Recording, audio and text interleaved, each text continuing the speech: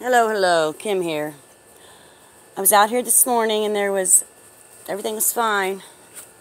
And I got back a couple hours later and found all my leaves chewed up. I found 2 squash bugs that I killed. And then this.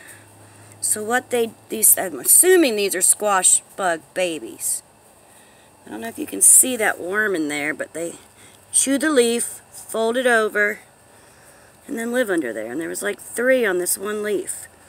But I got all the leaves, I do believe. So I'm hoping for the best.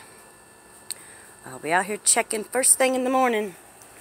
But they are doing great on this trellis. The lizards like the trellis.